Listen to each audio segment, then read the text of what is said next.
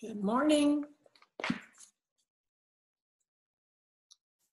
Here on April the 6th of 2017, reading in Deuteronomy chapters 29 and 30. Some of my favorite scriptures that helps me are in these readings. So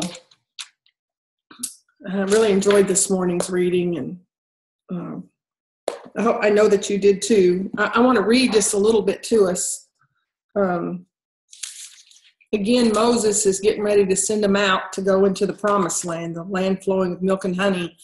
It is when all of the promises of God was going to be fulfilled for the Israelites. And Moses is just pouring into them. I mean, he's been with them for 40 years in the desert.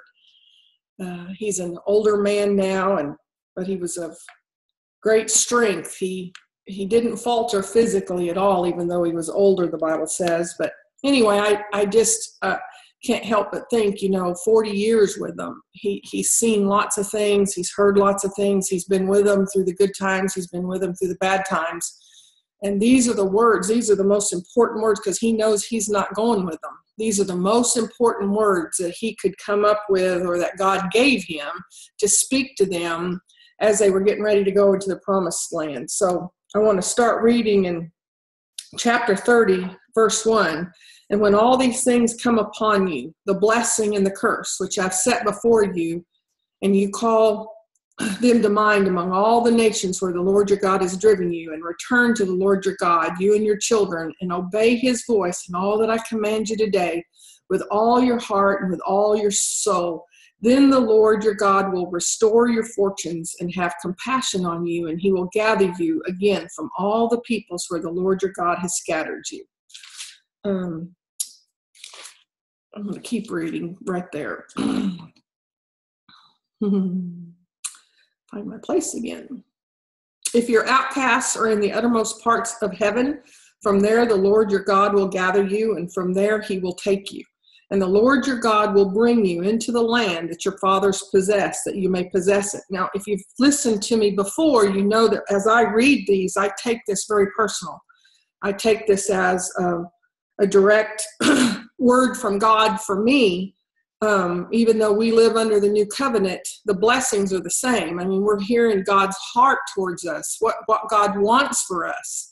God doesn't change. He's the same yesterday, today, and tomorrow. And so what he wanted for them, giving them the land represented the promise to them, is the same thing he wants for us and the promises that he's given to us. So as I read this, that's what it's speaking to me. It's encouraging me that, God is a good God. He loves us. He wants good things for us. And it really encourages me every single time I read it. And the Lord your God will bring you into the land. He'll bring you into the promise that your fathers possess, that you may possess it. And he will make you more prosperous and more numerous than your fathers. And the Lord your God will circumcise your heart and the heart of your offspring, so that you will love the Lord your God with all your heart and with all your soul. See, he will circumcise our heart. He will point out the things to us that needs to change. I shared with you yesterday one of those circumcisions of my heart that God did inside of me, and then bam, by afternoon there's a new thing that took place having to do with my mouth and my words yesterday that God just really, I just love how he corrects us. And he doesn't do it through guilt. He doesn't do it through condemnation. It's just a gentle prodding of putting us on the right path when we allow him to. It's a submission. It's a submission to him. It's a giving up my way of doing things. Okay, Lord, it's not about me. It's all about you. So I submit, and I'll do it your way, not my way. And you shall again obey the voice of the Lord and keep all of his commandments that I command you today. The Lord your God will make you abundantly prosperous in all the work of your hand. Everything you touch will be blessed. In the fruit of your womb, and in the fruit of your cattle, and the fruit of your ground. See, these are already things that have already happened. Everything you touch is prosperous. You are abundantly prosperous. Your cattle is prosperous. The fruit of your ground is prosperous. The difference is whether we believe or we don't believe. Do we believe what he says, or do we not believe? Well, if I wake up every day wondering, I don't know where the next dollar is going to come from, I better get out there, I gotta, then we're not believing that if we will obey God, he will make our way straight. He makes the crooked path straight. He leads us through his wisdom that's inside of us on the right path always. And the right path is prosperity. And prosperity has so little to do with money. It has so much more to do with my spiritual alignment with him, with a level of peace that I have when I lay my head on the pillow at night. The finances is a byproduct of it. For the Lord will again take delight in prospering you as he took delight in your fathers, when you obey the voice of the Lord your God, to keep his commandments and his statutes that are written in the book of the law, when you turn to the Lord your God with all your heart and with all your soul. He wants all of you. He doesn't want you holding anything back.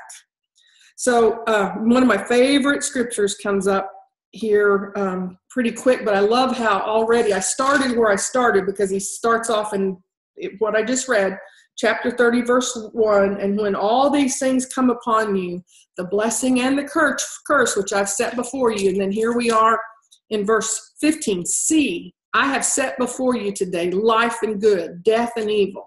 If you obey the commandments of the Lord your God that I command you today, by loving the Lord your God, by walking in his ways, and by keeping his commandments and his statutes and his rules, then you shall live and multiply, and the Lord your God will bless you in the land that you're entering to take possession of it. He sets before us life and death. Every decision we make is either going to be a decision of life or it's going to be a decision of death. We create the environment that we live in through the decisions that we make. And the decisions comes from the words we speak and from the thoughts we have. And so submission to God allows him to transform our mind, to renew our mind. The Bible says, renew our mind so that we have his thoughts. His thoughts become our thoughts become his thoughts. And we don't know where we begin and he ends oftentimes. And then my favorite verse in today's reading, verse 19. So it's Deuteronomy 30, verse 19. I call heaven and earth to witness against you today that I have set before you life and death, blessing and curse. Therefore, choose life. See, he gives us the question, gives us the opportunity, I should say. I'm going to set before you every single day decisions for blessings, a decision for curse. I'm going to set before you the opportunity to choose life or to choose death, and then he gives us the answer, choose life. He wants us to choose life. He gives us free will to choose, however. I call heaven and earth to witness against you today that I have set before you life and death, blessing and curse. Therefore, choose life, that you and your offspring, what a promise that is, you and your offspring may live, loving the Lord your God, obeying his voice and holding fast to him, for he is your life. There is no life outside of him. We can live hell on earth if we choose other than him, that's for sure. In Luke, we're reading Luke chapters 11 and 12 today, and just a couple of scriptures I'll highlight. I think this is chapter 12. Luke 12, verse 2. Powerful scriptures right here. Nothing is covered up that will not be revealed, or hidden that will not be known. Therefore, whatever you have said in the dark shall be heard in the light, and what you have whispered in private rooms shall be proclaimed on the housetops. God knows our every thought. He knows every single thing going on in our life. There's nothing hidden from him. But what I love about this scripture is oftentimes for many years I'd read this and it was that everything would be uncovered, the world would know. And they do. I mean, it is that what's hidden will be made known.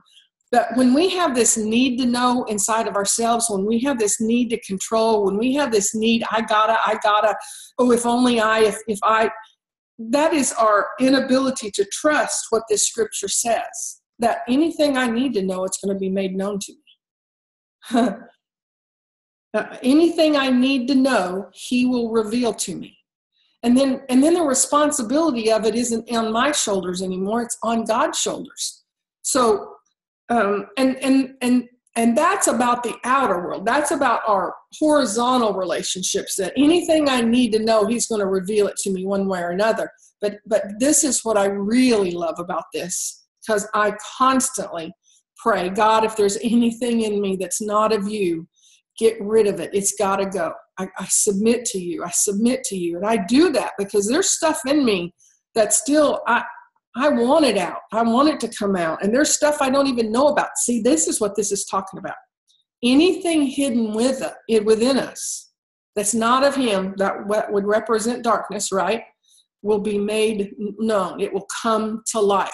See, that's what he did with me through what I believe my deliverance has been this year, is he revealed in me for the first time. I mean, I'm in my late 50s. And in the first few months first ending months of last year, he started revealing things to me. And I had an awareness of this poverty mentality, this living in a world of lack, and how I was sabotaging the blessings that God was giving me. And I submitted to him, and I told him I want it to come out. I want it to come out. Well, that had been hidden to me my adult life. I didn't know anything about that. It's like the rejection I talked about earlier this week. I had a wonderful, wonderful lady that wrote into me and in private said, that she's in her late 50s and she'd never known she operated under a spirit of rejection. And she questioned for a moment God's timing, and then said, well, God's timing is perfect, and it is perfect. God's timing is perfect. And he reveals to us what we need to know, and he'll always reveal it. But this is the thing. He's not cracking the whip from heaven and bending you over the bed with a belt. He's rising up inside of you in love. And it's not a harsh correction. It's not a harsh circumcision.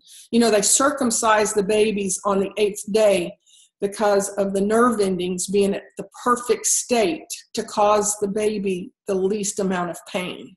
That's what he does with our circumcision. It's going to be exactly when we're ready, when his timing is perfect, when we're able to deal with it without guilt and condemnation.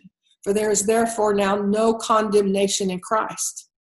There is no condemnation. Just because he's correcting me and putting me back up on the narrow road doesn't mean that there's any guilt or condemnation in it. It means that there's love in it. There's love in it. Nothing is covered up that will not be revealed, or hidden that will not be known. Therefore, whatever you have said in the dark shall be heard in the light. He's talking about our thoughts.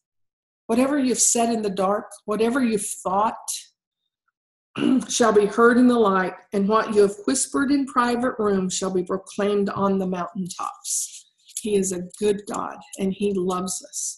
And too often, our image of God is formed. The image we have of God has been formed through the fallenness of man. The bad things our moms and dads did to us, the bad things this person or that person did to us, and we get a bad image of God. And that's why it's so important that we read and that we listen to him and we hear him, and what we hear from him, we bounce against his written word, because this is a gift from him, that we understand his purity. And his purity is totally pure. It's holy, it's righteous, and it is love. God is love. Verse 7, why even the hairs of your head are all numbered. Fear not, you are of more value than many sparrows. What a great word from God this morning. He counted the hairs on your head, and you're more valuable to him than all of the sparrows that are so well taken care of. That's so good. And I'm going to end with the Proverbs today. Chapter 12, verses 19 and 20. Truthful lips endure forever, but a lying tongue is but for a moment. Deceit is in the heart of those who devise evil, but those who plan peace have joy. So I wish for you joy and peace today. And bright, sunshiny spring day, and we'll chat again tomorrow. Thanks for joining me.